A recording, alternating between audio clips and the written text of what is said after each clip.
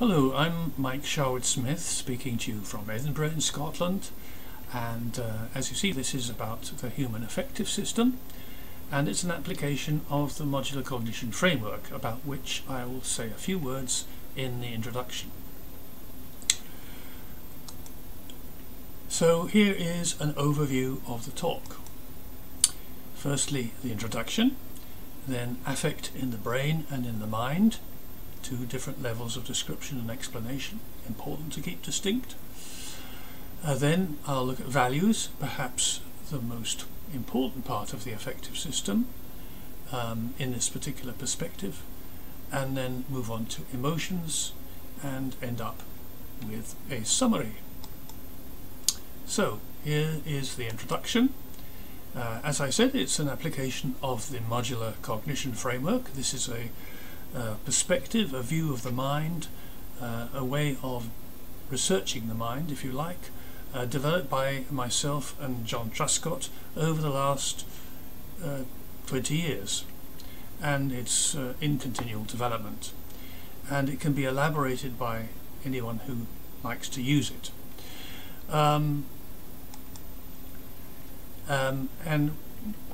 In a sense, this will be an example of how the cognition framework can be used. In particular, I'd like to emphasize in this talk the way that values, the way we value things and basic emotions really influence every aspect of human behavior. So the traditional distinction between mind and heart is very misleading, and we find that the heart has a much greater influence on the mind than we would like. Okay, so in simple terms, the mind is seen as a set of 11 specialized systems. Each has its own function and its own organization, and there are 5 of them in a sort of outer layer, which are in direct contact with the outside environment, and there are 6 inner, or if you like, deeper ones at a deeper level. Let's have a look at the outer ones. Here we have what will be immediately recognizable as cognitive systems for processing and storing representations of a particular type, reflecting the 5 senses.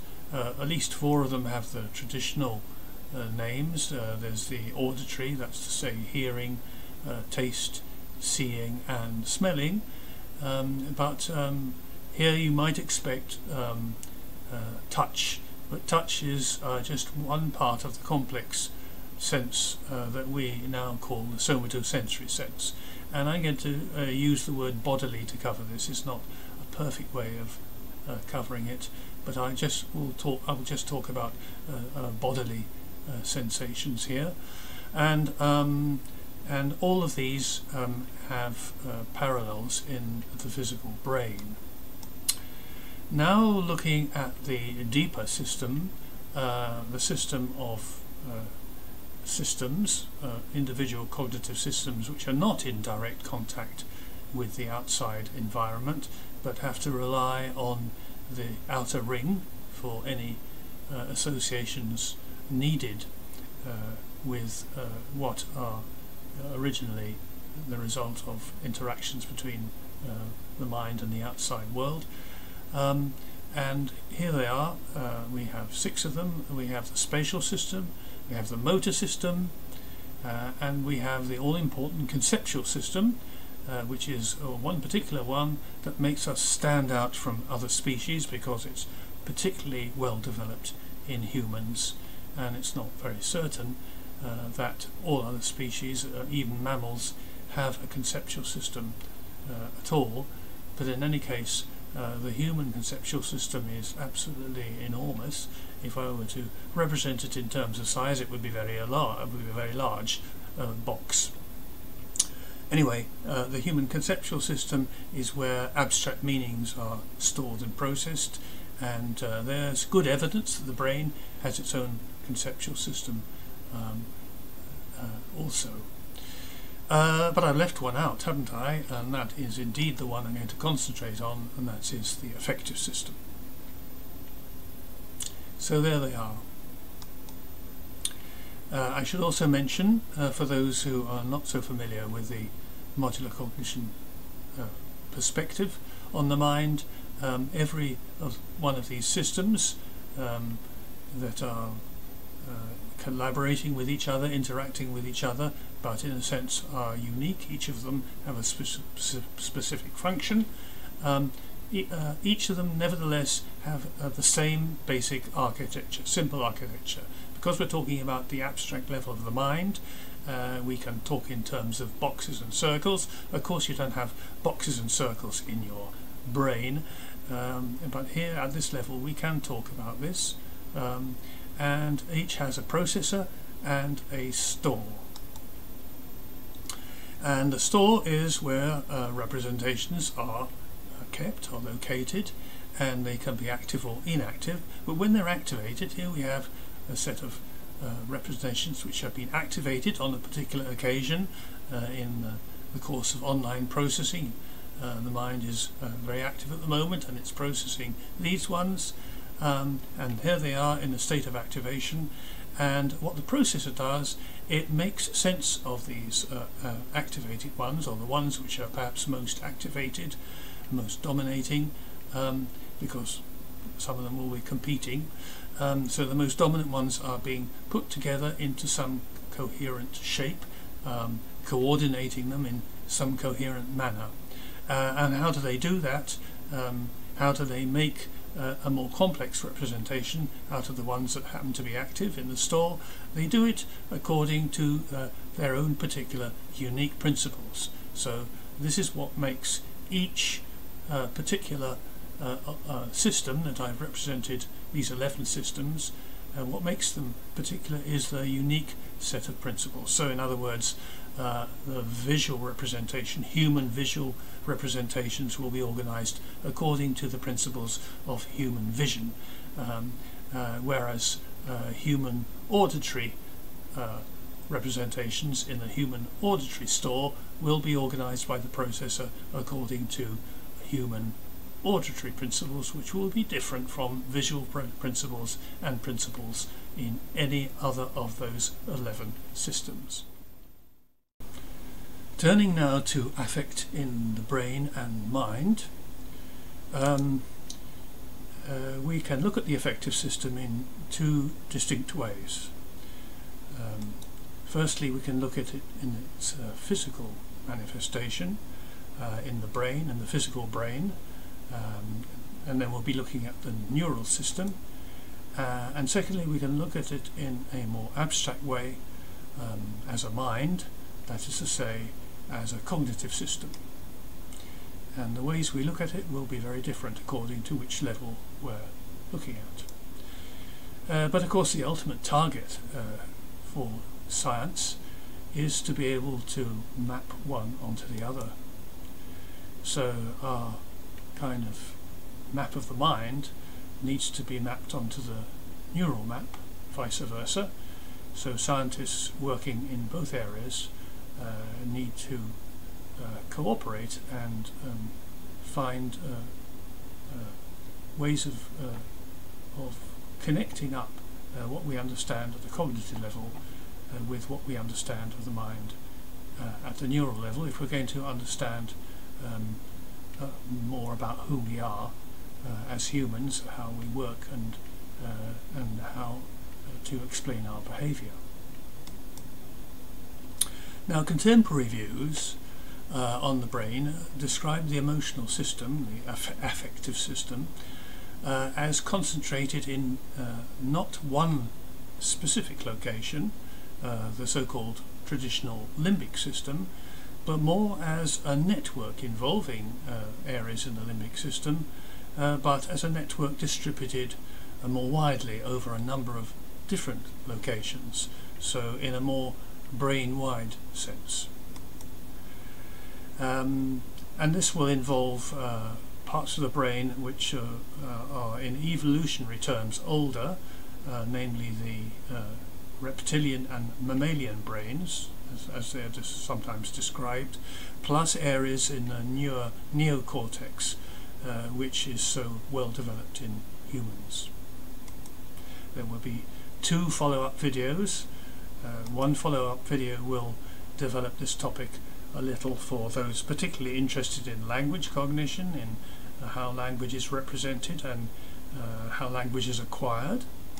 And the third part will continue in the same vein as today, looking at human cognition in general. And the focus in this talk will be on how the affective system works in the mind as a whole. This means we're going to be talking about its continual, persistent influence on cognitive processing in general, and also indeed about the central role of value representations. There will be 2 follow-up videos. Part 2 will develop this topic for those particularly interested in language cognition, and Part 3 will elaborate further on what we've been doing so far, namely talking about the affective system for areas of human cognition in general and other than language. And the focus in this talk will be on how the affective system works in the mind as a whole.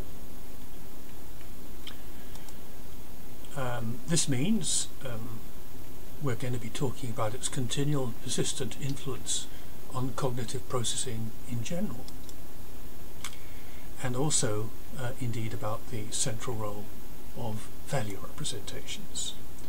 There will be 2 follow-up videos. Part 2 will develop this topic for those particularly interested in language cognition, and Part 3 will elaborate further on what we've been doing so far, namely talking about the affective system for areas of human cognition in general and other than language. So now we turn to values. Now, what are values? Well, the first thing to say is that affect cannot be divorced from cognition in general, and this is all bound up with the notion of value. So if you think of the mind having hundreds and thousands of representations, but in different systems, remember the mind is a network of collaborative systems, each of them with their special function, and each of these has a store in which there are representations built, shaped in a particular way according to the principles of that system. But they can be attached to a value, and this value will have a crucial effect on both its development, acquisition, and also in online processing. So, like any other system, the affective system consists of a processing function, a processor, and a store where the representations are located and indeed processed. And the value representations in the affective store are primitives. That's to say, they are representations which are there from the start. In other words, they are part of our starter set, our biological starter set. We inherit them. They're there from the very beginning. And each system, by the way, has primitives. So values will be there on their own as individual positive or negative representations of value, but they will also be combinable and are often combined as component representations of a larger composite representation, and the kind that we associated with affect are the basic emotions. I'm not going to go into the details of that now because we're going to focus on value. So values play a crucial role in online processing. They influence the activation levels of the representations that they are associated with. So to go into more detail, right, it can be either negative or positive, and they can vary in their intensity, that's to say the degree to which they can be activated, and indeed they may have a higher or lower activation resting level when they're combined with other representations. So certain preset value associations are also part of our starter set.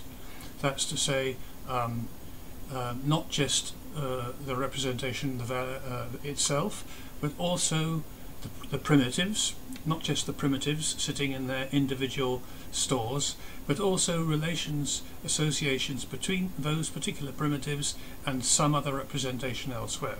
As I'm going to illustrate this in a moment.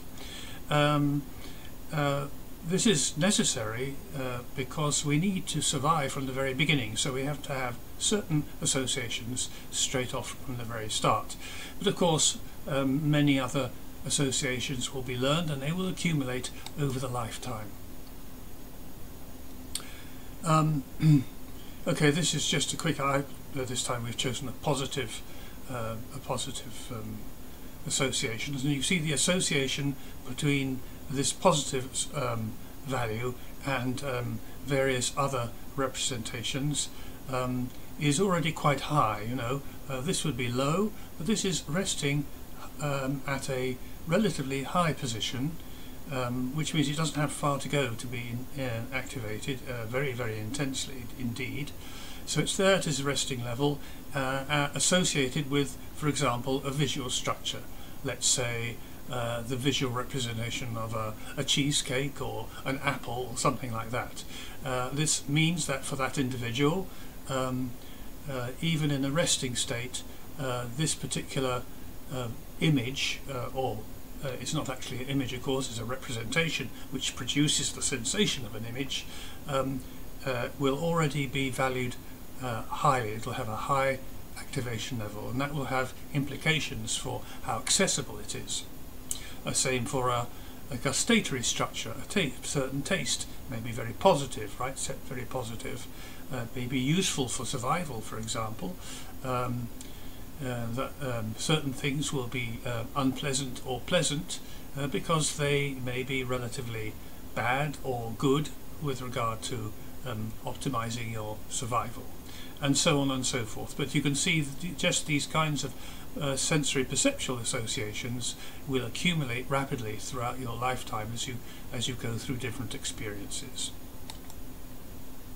Now here's an example of what you might call an innate response. That's to say, a primitive association between a value representation and something else. And it's the parachute response. Now, what is the parachute response? Well, the parachute response is demonstrated by, if you're holding a very young baby. I don't recommend you do this, but let's say you're holding it very tenderly in your arms, like this, and you suddenly make a movement backwards. Right now, this movement backwards is detected by the baby, of course, and the parachute response is to simply throw out its hands to protect itself, as if it were about to fall. This is the parachute response, and it's there right at the beginning with babies, and it's one of the things that doctors check to see that everything is okay. And in this case, what it is basically is a negative association with a particular sensation, and this sensation is a representation in the somatosensory system. And of course, to get the physical response of throwing out of the arms and the legs, you'll need to have a further association with the motor system. So this thing, the sensation of falling and the parachute response, are there because they are associated with a negative value, basically danger. And you don't have to learn this.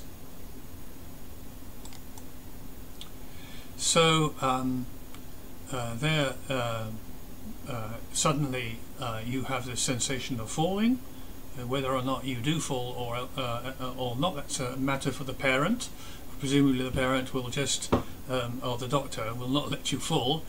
But in any case, you see the baby has this a reaction, a sensation of falling, and that already high level at the resting level of activation quickly attains a very intense level up here, and so does the association with the motor system. So very quickly you'll have an immediate primitive response, which is called the parachute response.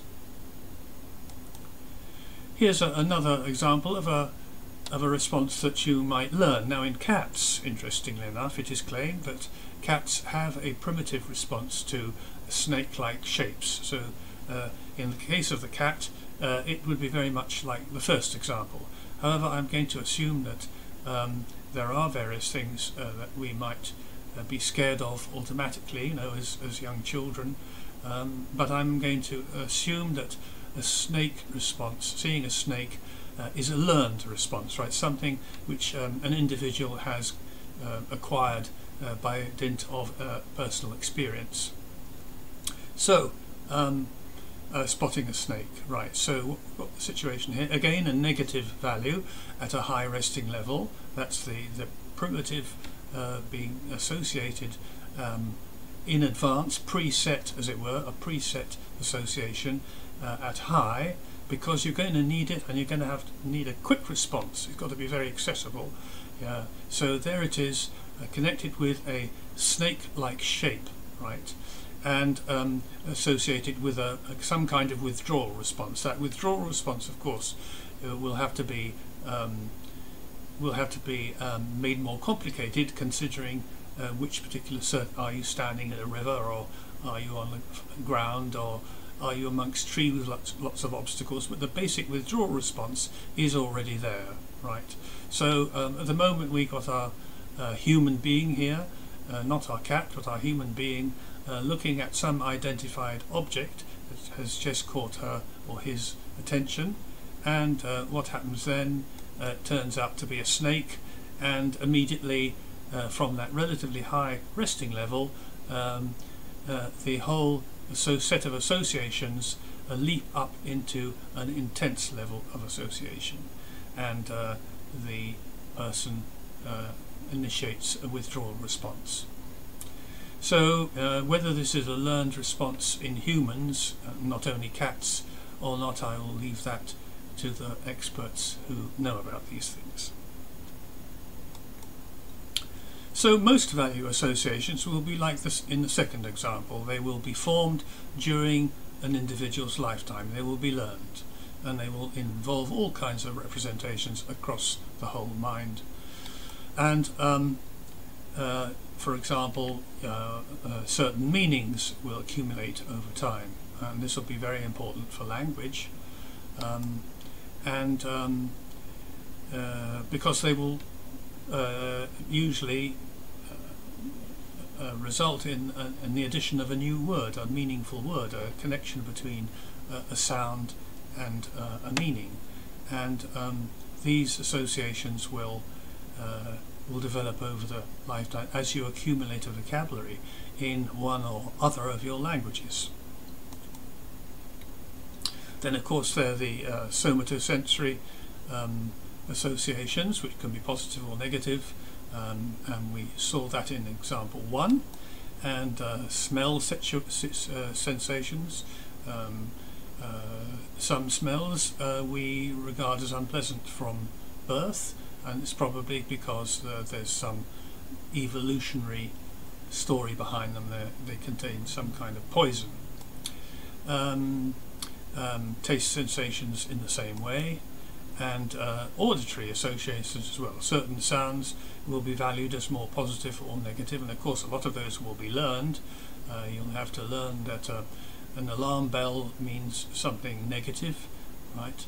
And a doorbell, you don't know, it might mean something positive or negative that may not have one particular value assigned to it. But if it has, it will certainly affect the processing. And all cases don't get the idea that these value associations are set.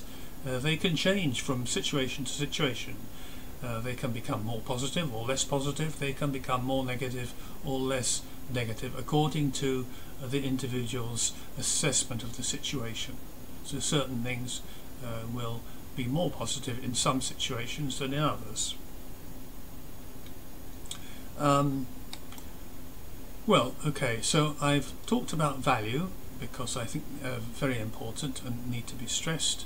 But now let's look at emotions. Now, of course, it is a developing science, and but pioneers in this type of research have come up with a basic distinction between basic emotions. They get different names according to the researcher, but basic emotions that you find also clearly in animals: anger, fear, happiness, surprise, disgust, etc. And they reflect the basic biological drives associated with survival of the individual and species, such as thirst, hunger and sex, and are all part of the business of being attracted to something or wanting to avoid. So they're the basic emotions, and they are complex structures, composite representations, as I said before, and they will include some kind of value representation associated with them. So there'll be negative emotions, basic emotions, and positive basic emotions. And as I said, they're found in species other than humans. Now, the more complex ones, sometimes people talk about the social emotions, particularly in humans, maybe possibly in higher primates, but they include things like envy, shame, guilt, embarrassment, admiration, nostalgia, relief, and they're rather complex emotions, maybe some extension of basic emotions, but with a whole set of meanings which we would have to get by association with the conceptual system. So a full description of complex emotions has to include an association of a basic emotion with some outside system, the affective system, and I'm thinking it's mostly the conceptual system. The conceptual system where abstract meaning, so there's layers of meanings added on to the primitive basic emotion to make the whole complex representation and association reflect the sophisticated meanings that we associate with social emotions as opposed to primitive emotions, basic emotions. And in all cases, yes, activated emotions will include value representations, and they'll be more or less negative or more or less positive.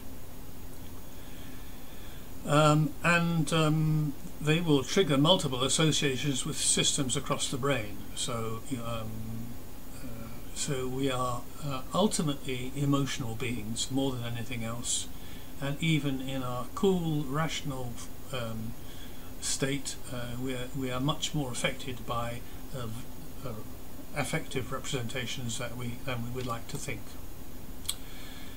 One thing I should note is that basic and complex emotions, when they're intensely activated, will automatically trigger awareness of the emotional state in question. So anything that reaches or can reach a high intense level of activation will automatically generate an experience of awareness or conscious awareness, and this probably true of animals as well, and that's all part of the story of consciousness, which is something that I deal with elsewhere. So just to summarize, affect has a continual and persistent influence on cognitive processing in general. Right? That was the first point. The second point was negative and positive value play a central role. These are representations in the affect system, which play a central role. And the third point was that these value representations are primitives. They're part of our starter set. And then the fourth point was representations of emotion will always contain a value component, positive or negative. And basic emotions may well be composite representations in the affective system alone. That's the kind of default assumption that we're making. And finally, the representations of complex social emotions require something else. They require associations between the representations in the affective system and the conceptual system, to give them those extra layers of meanings that we associate with these more elaborate, sophisticated emotions. And that really is as much as I have to say about affect right now, but I am planning, as I mentioned, 2 more follow-up representations. The next one will be for those who are particularly interested in how language sits in our heads, how it relates to other languages that we might be using, and how language affect is involved in development, and this includes both acquisition and attrition over time. So I'll close now for now. I hope you enjoyed this. Please send me in questions and comments. I'll be very happy, and of course if you care to subscribe to this channel, I'll be even happier.